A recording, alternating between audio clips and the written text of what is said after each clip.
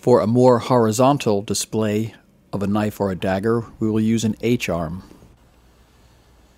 So first we are going to mark it so we can go around that hilt that's sticking up a little bit. This way, if we bend a notch, we can get it to go around the hilt and to sit flat on the knife. So we'll bend it up the other way now, so to create a little bump, notch, so it sits flat. Then the next thing to do, now that it's flat, is to bend those end bars, and you'll want to be careful not to put a lot of pressure, or any pressure if you can avoid it, on these soldered joints. So we use some pliers here to get this shape started. For the handle, we will use those little grooves that happen to be in this knife's handle. That works out, otherwise anywhere on the handle.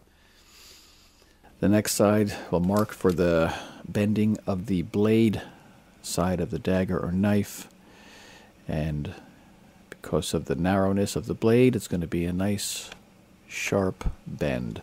First we'll just get the width set for the bends, and then check it for fit, and then make it nice and tight. Cut off one side so it's not in the way when bending down the second side, and we get that pretty tight. Check to see how it fits, make sure all is well, and then cut that part back. Now pretty much you have it horizontally. You could actually display it right out of a wall that way, but we're going to need to bend the upright post so it goes down to the base so we can display it on a tabletop. We're not going to go 90 degrees here because we want to display the knife at a little bit of an angle towards us. If you had it on a high shelf, maybe you would want it 90 degrees. But we're going to start with an angle. And there you have it. You could leave it horizontal like that if you like. It's a little high on the float, but if you're going to mount something in front of it or display something in front of it, that might work. But we're going to put it on an angle for a little bit more of a dramatic presentation. So we're just going to bend that crossbar and then put the knife on there. See if you like the angle. You can make the angle anything you want. Then for a single presentation, we're going to want to lower this float height so it's not so high. Like I said, if you wanted to display two knives, and one higher in the back and one shorter in the front, you could have a high one.